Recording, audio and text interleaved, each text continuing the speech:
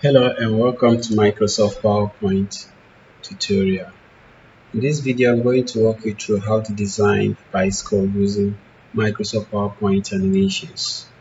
Okay, right. So let's get started. This is how the bicycle is going to look like. All right. So now to start,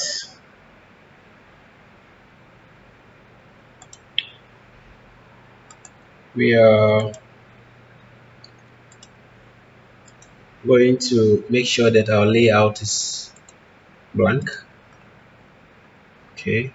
Then you click on Insert, click Shapes, and take a rectangle and draw a straight line here. This will be for the street. You can change the color by clicking on Format, go to Shape, and select a color for the street. The next thing is to go to Shapes and pick a donut. Hold the Shift key and then click to draw it. That will give you a perfect shape. We are going to change the width, so click on this yellow ribbon here and then drag it up to draw it. Now I'm going to draw another donut inside this, so here we go, and reduce this as well. Then change the color of this one, format and select the color. The next is to take a rectangle, draw a horizontal rectangle to touch the internal part of the second ribbon, second donut. Make a copy of it by clicking on, pressing Ctrl D to duplicate it. So make it a duplicate. So Ctrl D. Then we rotate it 90 degrees and put it across. Then we'll make a duplicate of this one. Ctrl D. I've made a duplicate. It is placed exactly on top of this, so I'm just going to rotate it. Then click this and make a duplicate again. So I'm going to place it exactly on top of it. Then rotate it the other way around. Then I'll pick donut again. Draw a smaller donut on top of this by holding the Shift and draw. And place it exactly on the middle. Now let's change the color so you can see it very clear. I'm going to close it a bit. Right, so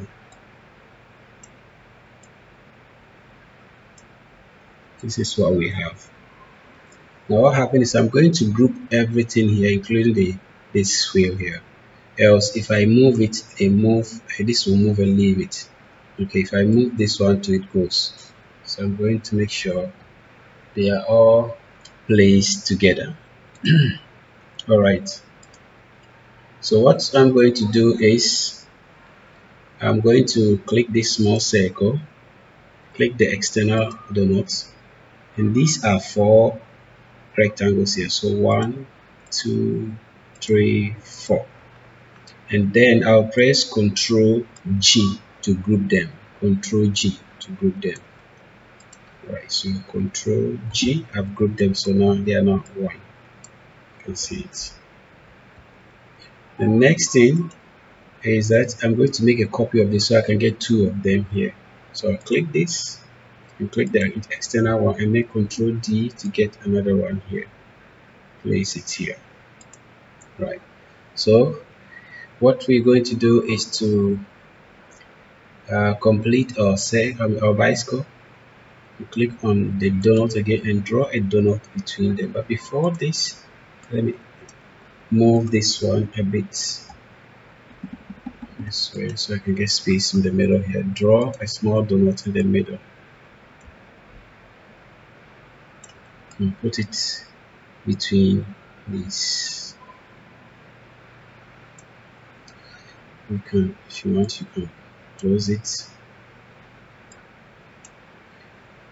Then what we're going to do is we're going to apply animations to these wheels. Then we continue before we then continue to complete the other part of the bicycle. So I want the wheel to move and face the right direction. Okay, I want it to face the right direction. So what I'm going to do is, I want the external wheel. What I can do is, I'm just going, let me add this thing to it. I'll click here, then draw a small rectangle this way to take the same line here. Make a duplicate of it, place it down here, pick another rectangle, draw it the other way around this way.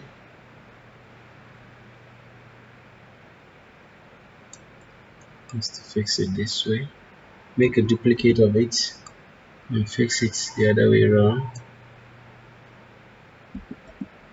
Then I want these ones that I've just added to touch the external one here. So I'll click on the first one here, press Ctrl and click the second one, third and fourth, and now the external one. Then group it. Ctrl G to group it. Okay, I'm going to do similar to this one, but instead of repeating it, okay, let's just do that very quick. I'll click on this and draw it here, make a duplicate, place it down here, draw another one for the cross sectional part, make a duplicate, place it here,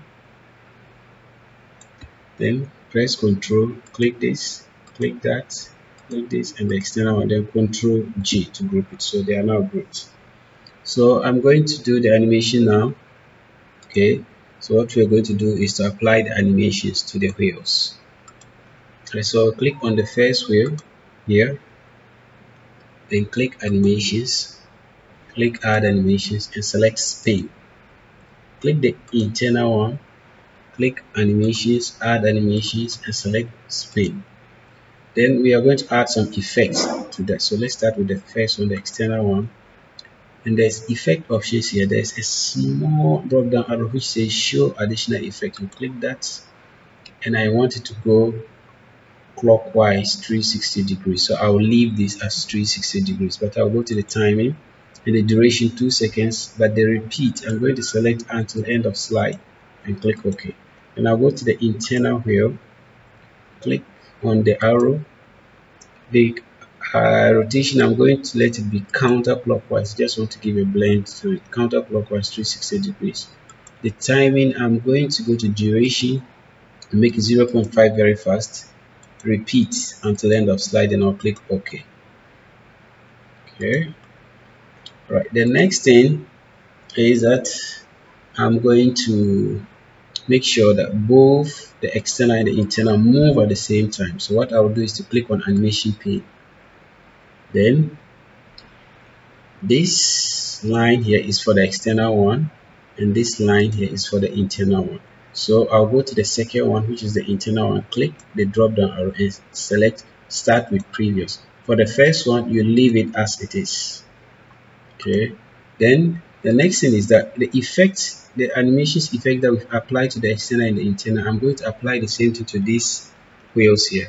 So I'll click on the external one and click on animation painter, and I'll click on the external one too over there.